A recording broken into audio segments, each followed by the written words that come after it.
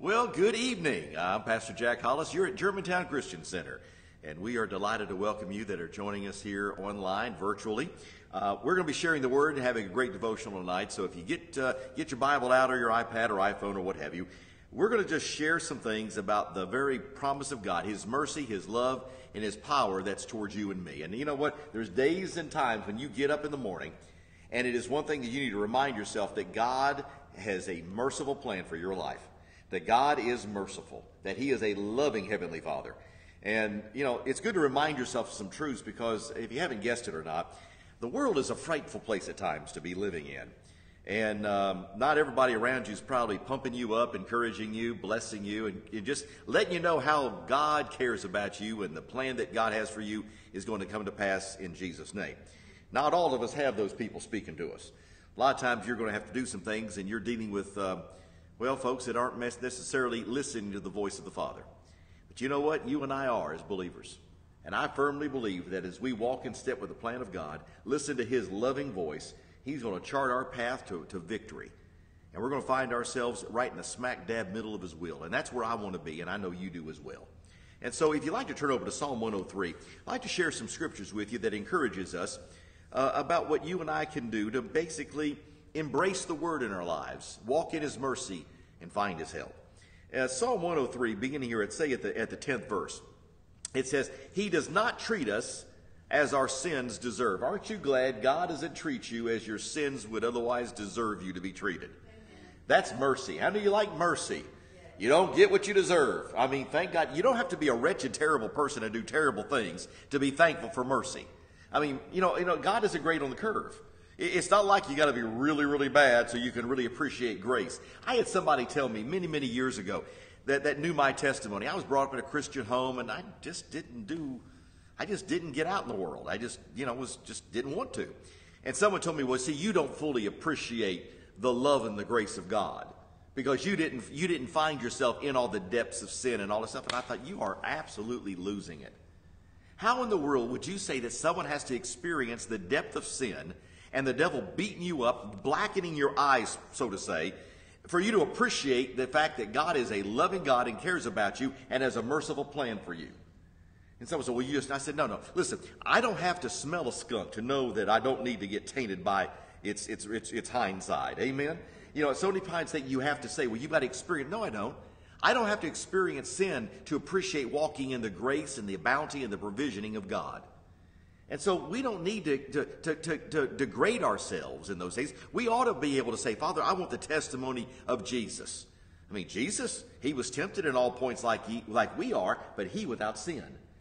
We don't have to get down in the muck and mire of carnality in order to be thankful for the grace of God and His mercy.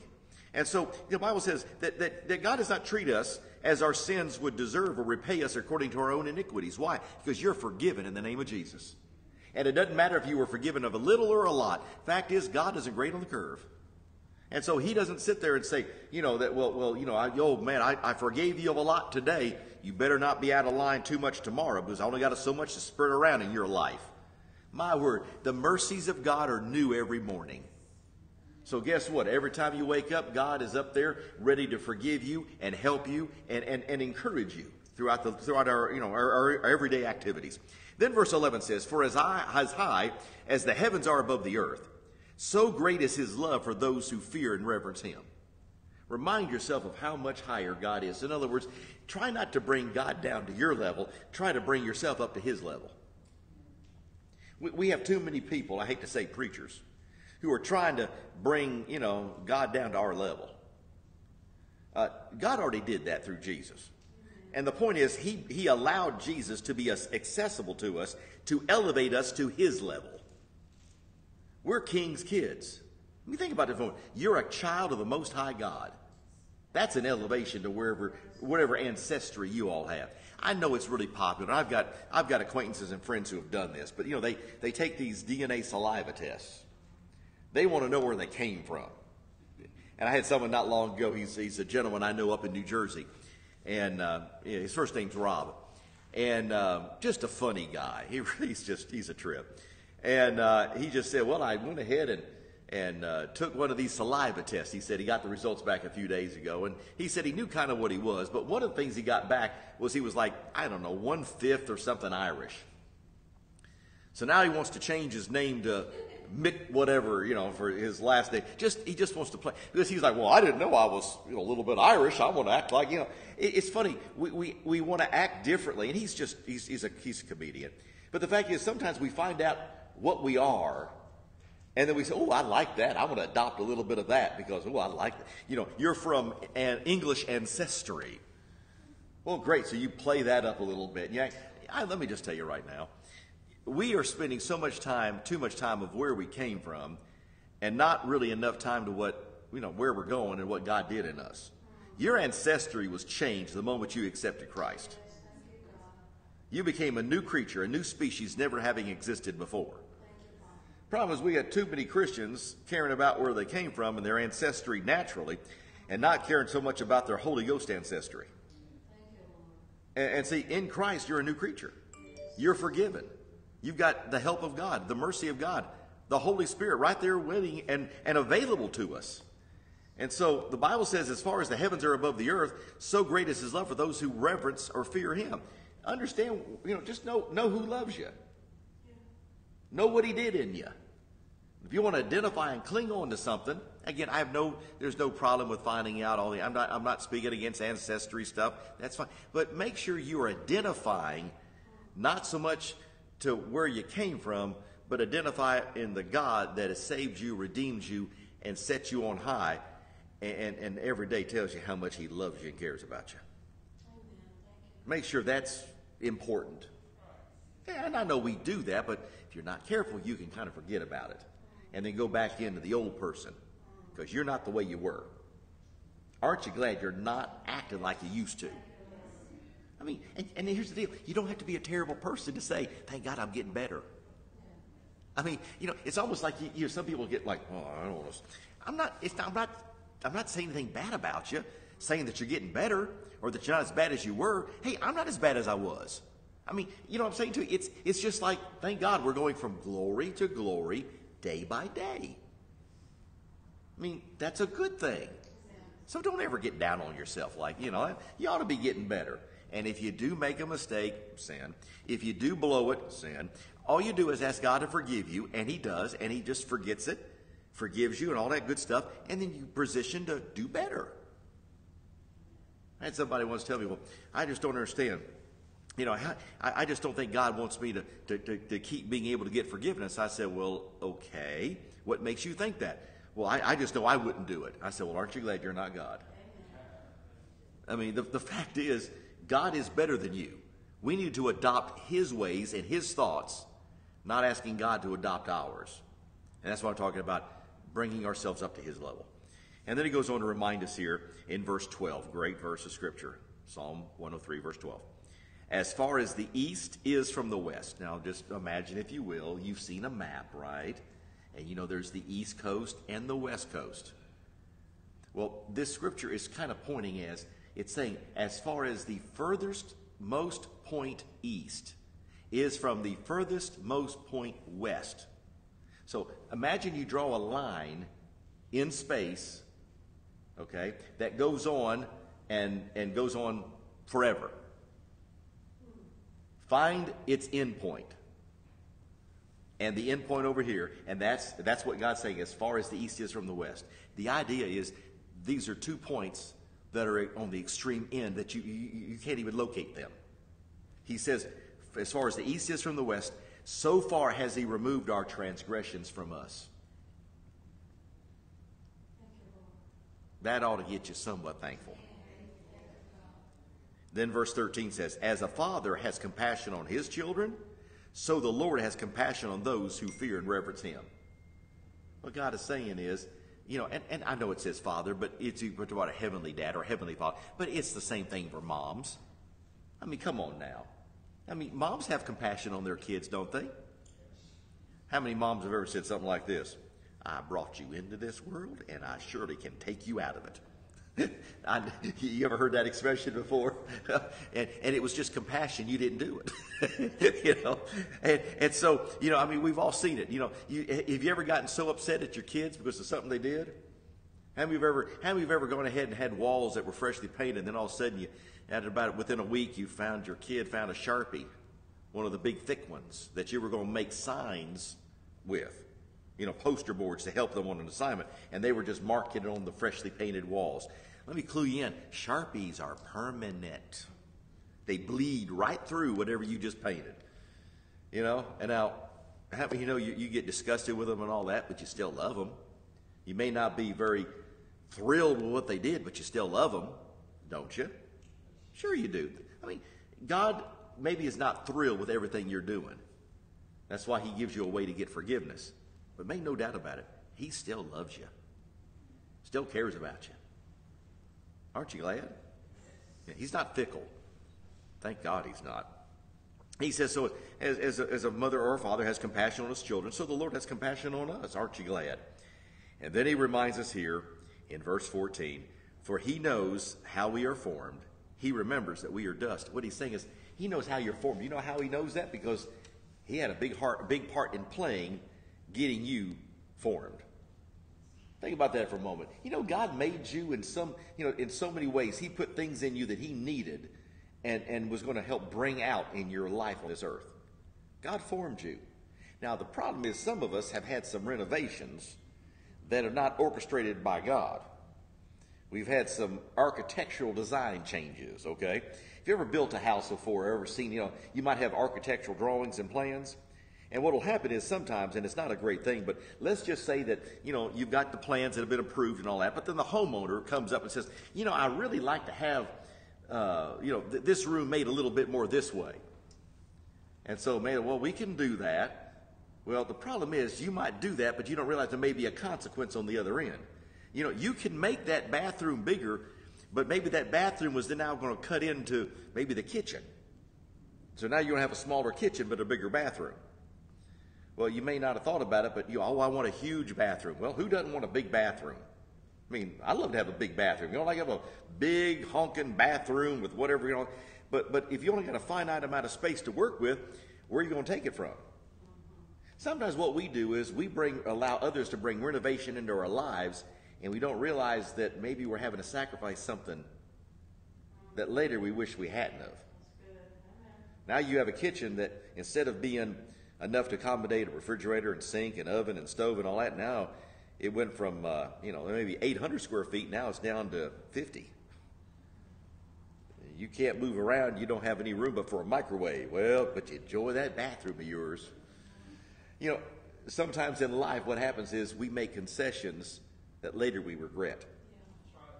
Don't let the devil con you into making concessions that later you regret.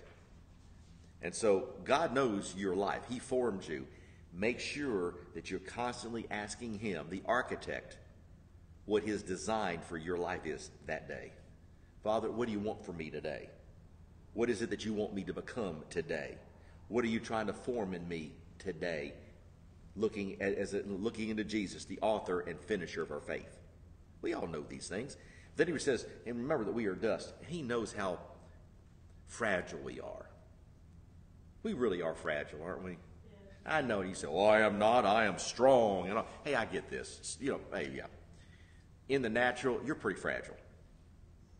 You're not bulletproof. Isn't that right? You're fragile. You need to be in the will of God. You need to have his protection, his guidance, his leadership, his health, his healing. We need whatever God, and all of his abilities working in us. Because without it, we're fragile. And he says, you're like dust. Yeah, so that's why we ought to understand. We're fragile. So, Father, I need you in the magnificent, care and power that you have to watch after me, because you formed me, so you know where I'm more weak in areas. You know where I'm stronger in other areas. So you can use that information to preserve my life and establish it and grow me up in you. Just give him credit for the ability that he has. Again, his ways are higher than our ways. His thoughts are higher than our thoughts. Just acknowledge that and give him credit. Say, Father, I need you to help me. It is utterly amazing to me the number of times I've seen people live their lives and asking God, expecting God to bless them, but they're living their life without asking God for help. Constantly being an attitude of, Father, I can't do this by myself. I'm not going to. I need you to help me here. I need some strength. I need it from you. I need your wisdom. I need you to be a part of what I'm doing and who I am. Those are important things to do. Proverbs chapter 8 has some things around this line too. It kind of speaks about that we all need to embrace. Proverbs chapter 8, beginning of verse 11 says this, for wisdom is better than rubies. Now, I don't know what, I guess I never memorized the birthstones, so I don't know what month rubies are. But I think everybody can say rubies would be nice. I mean, they're sparkly and shiny and red, I guess. I mean, remember Dorothy's ruby slippers? I mean, my word, click them 3 times. There's no place like home. And look where it got her, Kansas. But it says wisdom is better than rubies. And all the things that may be desired are not to be compared with it. What he's saying is wisdom is better than anything that you could get naturally. And now we're not talking about wisdom. What kind of wisdom? God's wisdom. Wisdom that comes from the Heavenly Father. Then he goes on to say in verse 12, it says, I, wisdom, dwell with prudence and find out knowledge of witty inventions. God knows stuff. God knows stuff.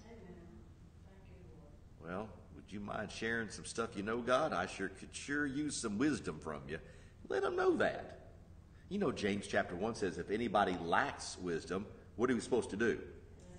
Ask him for it. Again, I'm just surprised at the number of people who, they'll ask, but usually it's after they've already tried everything else. That's no way to live, folks. Well, I guess I've tried everything else. I might as well start praying. Well, maybe you should back up a little bit here and start praying a little earlier in that scenario. Yeah, we've all been there, though, haven't we? We've done silly things like that. And then he goes on to say in verse 13, it says, the fear of the Lord is to hate evil, pride and arrogancy, and the evil way, and the froward mouth do I hate. What he's basically saying is just don't be like everybody else that's not living for God. You ought to have some things that you just don't like and won't put up with. Yeah. And the thing about it is you've got to have a standard somewhere. Now, y'all know a little leaven leaveneth the whole lump, right? You've heard that expression. Bible reminds us that basically said a little bit of sin kind of corrupts the rest of it. So if you put up a little bit, you never know, it's like an occupying force. It kind of begins to take over. How many know that a few dishes in the sink doesn't seem like a big deal, but generally speaking, a few dishes in the sink kind of grows? How about laundry? You ever one time turn around, you got a few things, you got all caught up with laundry, and the next thing you know, you look over there and you got a whole nother, it's like laundry just grew. You're like, what in the world? I just got laundry done. My wife says that quite often, especially when my son comes home from college. She'll say, I say, honey, what are you doing? She said, I got to get caught up with this laundry because I know the moment Jack comes home, he's going to dump all that laundry on me and wants it done, and basically right now. And you just know there's just always something to do. We know that. But if we can stay on top of stuff, it's amazing how our attitude is better, isn't it? Because after a while, if you get a problem that starts grows and festering, and for you like the laundry, you let laundry go for 4, 5, 6, 7 days. You start looking at that and you're like, well, after a while you run out of clean clothes. There's so much you can recycle, right? So you better stay on top of it. But sometimes we get to the place where we just get overwhelmed. And you can get depressed and discouraged. And those are not great attitudes to have. Don't allow the little bit of sin or a little bit of, whatever it might be to stay around. Dispatch it. Don't allow some things in your life just to stay there when you can deal with it right now. Something you got to do, don't procrastinate. Don't put it off. Just get it done. Get it off your plate. Now you got a clean plate. And you know what? We all love clean plates. Don't we? Okay. And I'll put it this way. How many of you love clean sheets? Yes. Don't you? You know, I mean, I remember, many years ago, it's probably been close to 20 years ago, we actually had a vacation and we got to go on a cruise. And the cruise was great. It was a great time. But you know, one of the greatest things I loved about it was every day they would change the sheets. You know what else was even good? There was one time we actually came in and just, laid on top of the bed and took a nap. Just laid on top of the bed. You got a quick little nap. Got up. Guess what they did? Changed the sheets. Now, you know that because they were crisp, ironed, tucked in. It was just, I sat there, I said, honey, I love this. And she looked at me, she says, well, hey, you know how the washing machine works, and you know how to do it. She was letting me know, if you want sheets cleaned every day, have at it. She wouldn't put up any obstacles to it. But when someone else is doing it, it's great. You're just like, ooh, clean sheets, ironed pillowcases. Folks, there's some things in our life that we could be that way too. You just get yourself squared away right. Your mouth was squared away. You didn't hurt anybody with your words. That's like clean sheets. Your attitude was good, like clean sheets. We should endeavor to bless others, be a blessing to others, as well as to ourselves. We could be an instigator of clean sheets for the people around us, if you know what I'm saying. God wants us to go ahead and eschew after the evil, meaning just don't allow it in us, so that we can be a blessing and not a corrupter of others as well as our own lives. He says in verse 14 of that Proverbs 8, counsel is mine and sound wisdom. I am understanding, I have strength. Well, he sure does, doesn't he? He said, by me kings reign and princes decree justice. You know the strength of God? God is an absolute amazing, amazing God. He puts people in positions of authority and power. Some people, we get all upset like, well, you just don't know where I work and the people that are evil. You know what? God brings people up and God allows them to be taken out. Now, when I say taken, folks, you reap what you sow. Now, as a Christian, we're excited about that. But sadly, those that are not sowing good things aren't going to reap good things. And so what happens, we kind of forget the fact that God can sustain you in the midst of any kind of circumstance. He can put you in a place that you couldn't have gotten to by yourself and can keep you there to the glory and the purposes of God. And so, he says, by me, he says, princes rule. He says in verse 17, I love them that love me. Well, how many of you love Jesus? Yeah. I love them that love me, and those that seek me early are going to find me. So we just need to continually seek after God, don't we? Now, verse 18, the verse that a lot of us, we love. Riches and honor are with me. This is what God says. Riches and honor are with me, yeah. Durable riches and righteousness, stuff that remains, stuff that actually is substantive, that's durable, that's worth something. God's saying riches and honor are with him. Well, folks, I'd like to just walk in that. How about you? He said, what are riches and honor? It's amazing. He's not just telling you that you're going to have a handful of rubies or a bunch of gold. Riches and honor. A lot of things are riches. A blessed family. Family that's going to heaven. Kids that know Jesus and love him. A great attitude. You're not depressed, discouraged, but encouraged. You're a light to the people around you. There's a lot of things you can say are riches that you can't add up in your bank account. Now, God will bless you too, don't get me wrong, but we need to not limit God to just, monetary stuff. After all, the Bible said that the Lord makes you rich and he adds no sorrow to it. What good is a whole bunch of money if you can't enjoy it? What good is having stuff if the stuff has you and you're miserable? I've known some folks in my life over the years that were very blessed, had a lot of stuff, and I've seen the torment that they also had.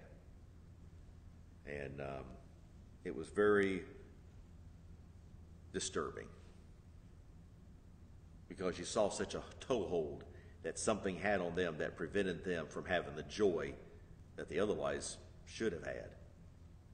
The problem is they were always too concerned about what others wanted to take from them, questioning the motives of people in their life, thinking they're only here for what I have. The devil wants to rob you, make you insecure, make you miserable, so that you can't even enjoy the things that you do have, things that you've worked hard for.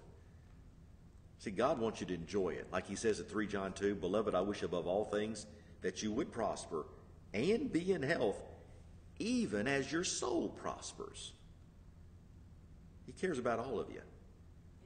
And see, that's the reason why that if we will just simply make the decision and the choice to pursue after God, if we'll make the decision to keep some things out of our lives the way that God wants us to, not let things come into us, if we'll regard our life not so much of who we were and what we've done, but in the light of who God is and what he has done, we'll really live a life that's transformed and transformative toward others.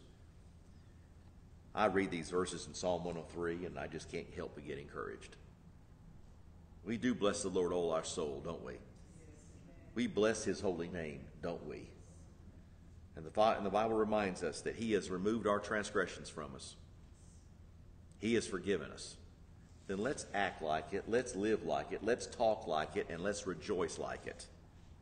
Because the Father has compassion on us, because he is a wonderfully heavenly dad. Amen. God is good, isn't he? Always remind yourself to love one another. Always remind yourself to love one another. Walk in the love of God. Every time you choose to walk in love is an opportunity for you to get closer to God and act more like Jesus.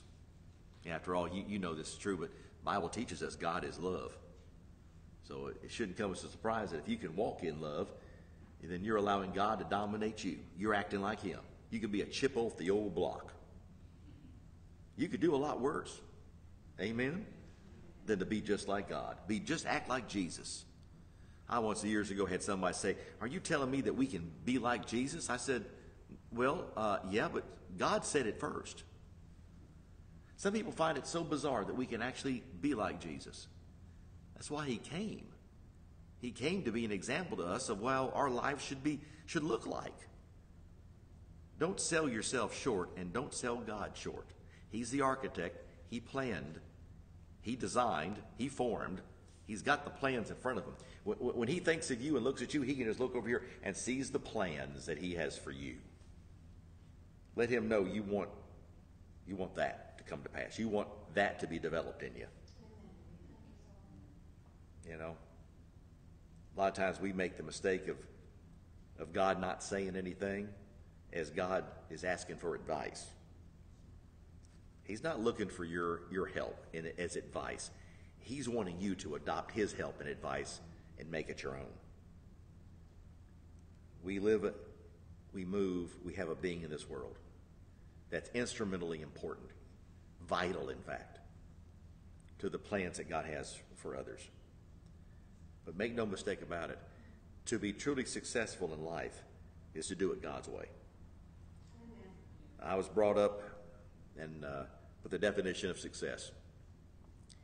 I've seen a lot of folks define success by material goods and things they've accumulated and gotten. But I was brought up, and something my mother said to me, ingrained it in me. She said, "Success, Jack, is not like everyone else to define it." She just impressed me. She said, "Success is the progressive attainment of God-given goals." And see, it's progressive because it's every day. There isn't just one place. Success isn't just one choice or one decision or a destination, as it were. It's a progressive attainment every time. It's like you're constantly attaining something, moment by moment, day by day, week by week. There are things that you're accomplishing. It's a progressive attainment of God-given goals. It's not, "Lord, here's my goal, bless it." It's, "God, what is your goal? Let's bring it to pass together." Again, he's the architect. He's the designer. He's got the plans. We want to adopt his plans so this house looks like it's supposed to until the time we see him face to face. And he wants to do it. Let him know you do too. Ask him for help. Ask him for wisdom. Ask him for the advice that he wants to give you. He will. Because the Bible said if you ask, well, you'll receive. Knock, and get it open to you. Seek, and you're going to find. Praise God, he's still doing it. All you need to do is ask him. Amen. Hallelujah. Well, I hope you got something out of this evening. I know it's just a short little devotional, but it's okay. I think there's enough in there to help you and bless you and encourage you and, well, allow God to be what he wants to in your life. Well, I just want to say to you, thanks again for listening. We're going to be back here Sunday morning.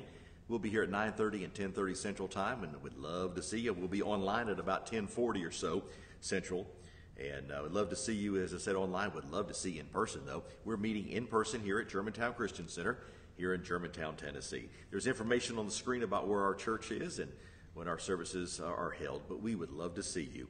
If we can be of service to you and help, please ask. That contact information, as I mentioned, is on the screen. And at the same time, I want to say thank you again for your faithful support financially of this church and ministry. We couldn't do it without you, and thank God we're not going to have to. Thank you for the love and support that you bring and allow, well, this church to continue and this medium that we use here to be continuing to reach people. Well, I know you're having a great evening. Make it a great week, too. We do love you. Never forget it. Jesus is Lord, and he does care about you. Have a wonderfully blessed evening, and we'll see you real soon in Jesus' name. Bye-bye now.